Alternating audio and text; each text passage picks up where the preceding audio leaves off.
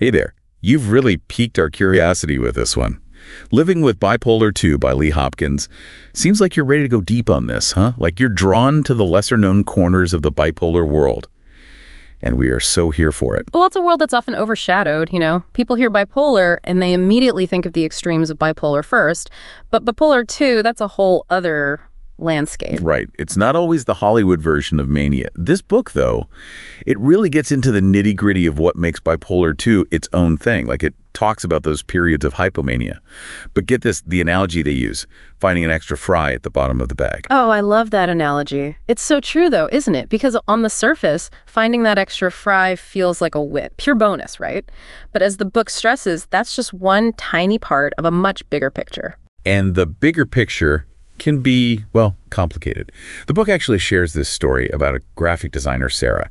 Super talented, but her energy is like boom or bust. She'll crank out amazing work during these super productive periods, but then crash. It's like she's riding this energy wave, but it's impossible to predict when it'll crest or crash. And that unpredictability, that's a huge part of why diagnosing bipolar III can be so tricky. It's like those mismatched socks in the back of your drawer.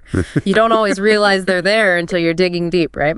The book even says that a lot of people with bipolar II, they don't even realize those hypomanic periods are like a signal of something more going on. They just think, oh, I'm on a roll, and then bam, the bottom falls out. Which leads to the big question, how do you even begin to navigate a condition that looks so different from person to person? Well, that's where this idea of a spectrum comes in. The book uses this analogy, dining etiquette. There are like general rules we all kind of know, right?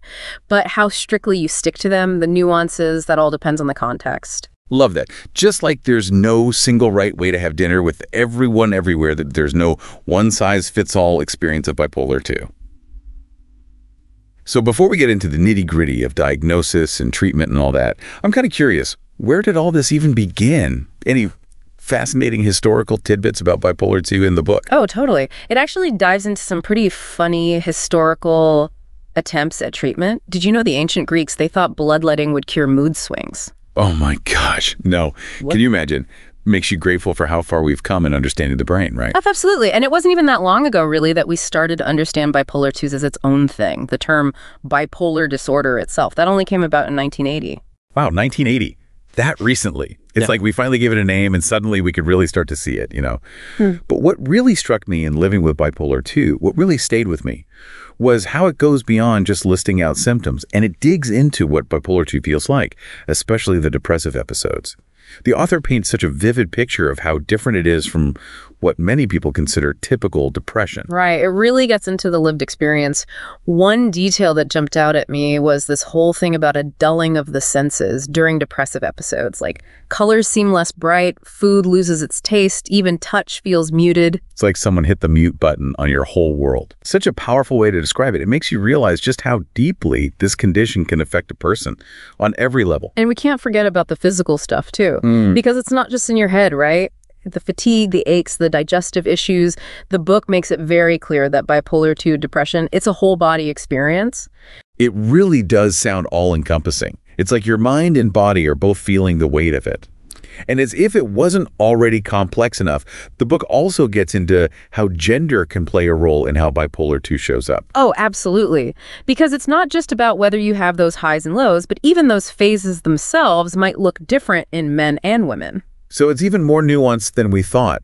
Tell me more about these gender differences. Well, for example, the book highlights studies that suggest women with bipolar II, they might experience more of those depressive episodes and fewer hypomanic ones compared to men. Plus, men often report more irritability and anger during their depressive periods, whereas women are more likely to experience it as sadness and tearfulness. Wow, so it's like there are these individualized weather patterns going on inside each person, and understanding your own unique pattern is key. So how do we begin to navigate these complex emotional landscapes, especially those up periods? They can be tricky, right? And that's where living with bipolar II really shines. It dives into practical strategies, things you can actually do to manage both the ups and the downs.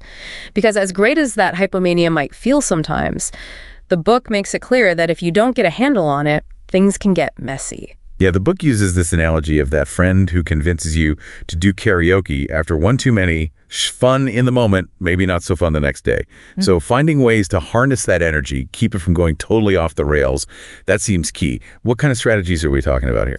Well, one thing that surprised me was the emphasis on mindfulness and meditation. I mean, you'd think meditate when my brain's already going a mile a minute. But the book actually argues that mindfulness can help you spot those early warning signs of hypomania. Like, are your thoughts racing? Do you suddenly feel invincible? Mindfulness can help you catch those things early on and ground yourself before things escalate. So instead of ending up on that karaoke stage, you're learning to recognize those urges and maybe choosing a different path. It's about having more control, right? Exactly. It's about making conscious choices. The book also talks a lot about having a regular sleep schedule, which, let's be real, can be tough when you're hypomanic and your brain's telling you sleep is for the weak. Oh, tell me about it.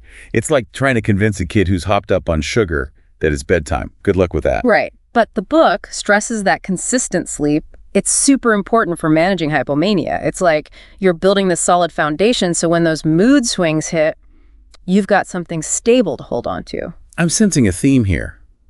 Structure, routine. It's almost like you're creating this framework to support yourself. Yeah. What other tools does the book recommend adding to this framework? Well, it talks about physical exercise as a way to channel all that excess energy. And of course, good old-fashioned mood tracking, which can help you see those patterns, those triggers that are unique to you. Oh, I love that. Becoming a mood detective. It's like you're getting to know your bipolar too. Exactly. And there's this thing called structured scheduling, which I know sounds a little intense. It does sound a tad rigid, yeah. But it's really not about turning your life into a spreadsheet. It's more about acknowledging that during those hypomanic periods, you might feel like you can take on the world, right? But that's not always realistic. So structured scheduling, it's about setting realistic goals, prioritizing what really matters, and finding a pace you could actually sustain, even when you feel like you could run a marathon. It's less about restriction, more about working with your energy, not letting it control you. Exactly. And speaking of support, the book really emphasizes how important it is to have people in your corner. Friends, family, anyone you trust who can gently say, hey, are you sure you want to buy that? Or maybe hold off on starting that new project right now. It's like having that friend who can tell when you've had one too many drinks. Yeah. They're looking out for you. Exactly. Sometimes we all need that outside perspective. But of course, managing bipolar II, it's not just about navigating those high periods. The book gets real about the depression too. Yeah, it's a side of the condition that often doesn't get as much attention. And the book really captures how debilitating those depressive episodes can be. It doesn't sugarcoat it at all. The book describes this profound, pervasive state of low mood, which honestly just sounds heavy, you know? That emptiness, the hopelessness, losing interest in things you used to love. And it stresses how different bipolar II depression can be from what a lot of people think of as, typical depression. For one thing, the book explains that the depressive episodes, they tend to last longer and happen more often in bipolar II. And some people, they might even experience these brief bursts of positivity, like in response to good news or something, but then, boom, the depression comes back even stronger. Yeah, it's like this cruel trick. The book actually uses the analogy of a friend saying something that briefly cheers you up, but then a couple hours later, the depression is back and you're right back where you started. It really highlights that cyclical nature of bipolar II depression. You're stuck in this loop and you can't seem to get off. And that sensory dulling we were talking about before, that feeling of everything being muted, the book suggests that plays a big role in the depression too. Absolutely. It talks about how even simple things like a beautiful sunset or a delicious meal, they just lose their luster. The world's literally gone gray. And it's not just your mood or your senses either.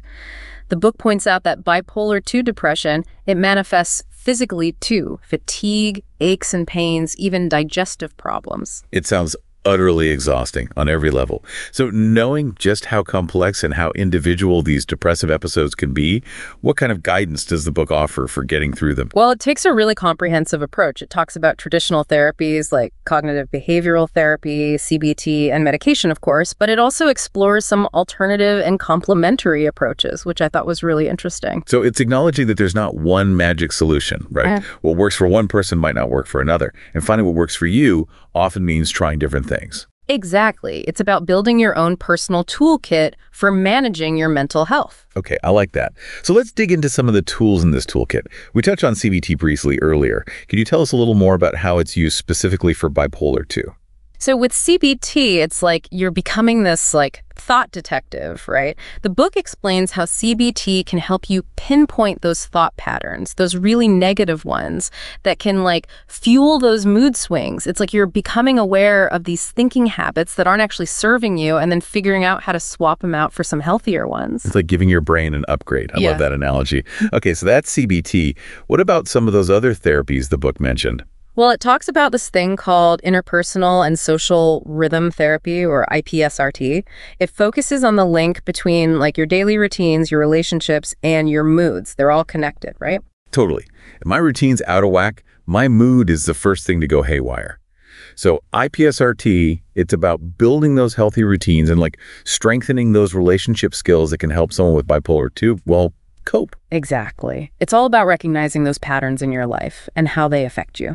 And then there's dialectical behavior therapy, or DBT. Have you heard of that one? Yeah, I've heard of it, but to be honest, I don't really know much about it. Well, DBT is big on finding that balance, accepting yourself as you are, but also learning those skills to handle those big emotions that can sometimes feel, honestly, overwhelming. So you're building this whole toolkit, but this time it's for navigating those choppy emotional waters. Yeah. Love it. Okay, but you know me, I'm always curious about those less conventional routes. Anything in the book about those? Like alternative therapies? Oh yeah, totally. It actually touches on some really interesting ones. Mindfulness-based stress reduction, for one. Light therapy, especially for people who are sensitive to seasonal changes. Yeah. And even acupuncture. The book emphasizes that, there's not just one path here. It's about finding what resonates with you.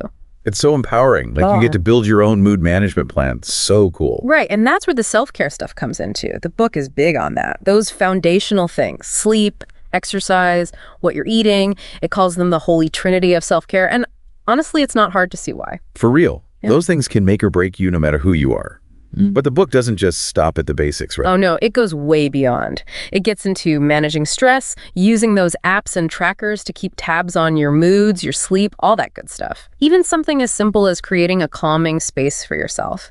It's about being intentional, proactive even, about creating an environment that supports you, nurtures you even. Creating that safe space, I love that. And then, of course, there's the whole social support piece. The book dedicated a whole chapter to that. It kept saying how you don't have to go it alone. Because even superheroes need a sidekick. Or, in this case, a whole support team. The book talks about being open with loved ones, setting those healthy boundaries, and knowing when to call on the pros, the therapists, the doctors. It even gives advice on navigating relationships at work. Because, let's face it, disclosing a mental health condition at work, that's a whole other ballgame. Yeah. Definitely a personal decision with a lot to consider. But back to those pros for a sec, because we can't not talk about the medication piece, right? That's a biggie for a lot of people with bipolar II. It is. And the book doesn't shy away from that. It gets into the different types of meds, how they work in the brain, all that. But it does it in a really approachable way. It uses this one analogy for mood stabilizers. Oh, tell me it's the wellies analogy. It is, the wellies. The book talks about how they're not always the most stylish footwear, but when it's muddy out there, you are so glad you have them. Such a perfect analogy. So the mood stabilizers, those are like the wellies of the bipolar II world. They're there to help you weather the storm. Exactly. The book talks about lithium, which is kind of the old standby, and then anticonvulsants like lamotrigine, which it says can be particularly useful for those depressive episodes. So they're like those specialized tools for when your mood starts to dip. Got it. What about antidepressants? I know those can be a little trickier for people with bipolar II. Right, you got to be careful with those. The book's really upfront about that. Antidepressants, they need to be used super carefully in bipolar II because, and this is the kicker, sometimes they can actually trigger those hypomanic episodes. So it's about weighing the risks and the benefits, and like we were saying before, open communication with your doctor is key here. Couldn't agree more. It's a partnership, really. I thought it was really cool how the book got kind of sciencey about how those medications actually work in the brain, on a chemical level. Yeah, it breaks down those complicated neurotransmitter interactions without making your eyes glaze over. Really well done. It's like these medications, they're these tiny little mechanics, right? And they're in there tinkering with the inner workings of your brain, trying to get everything running a little smoother. Love that visual. It's like fine-tuning a really complex machine. But what really hit me, what I loved, is that living with bipolar II, it doesn't just focus on managing the symptoms, It goes deeper. It encourages people to find purpose, to find meaning within their experiences. Like, even with this diagnosis, you can still live a life that feels, authentically yours.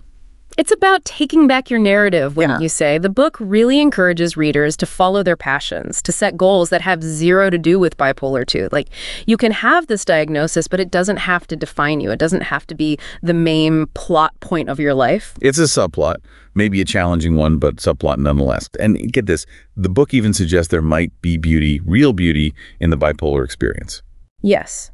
It talks about how the experience itself, as challenging as it can also be a source of strength, resilience, creativity even. And it underlines how important it is to connect with others who understand, who truly get the unique ups and downs of bipolar II.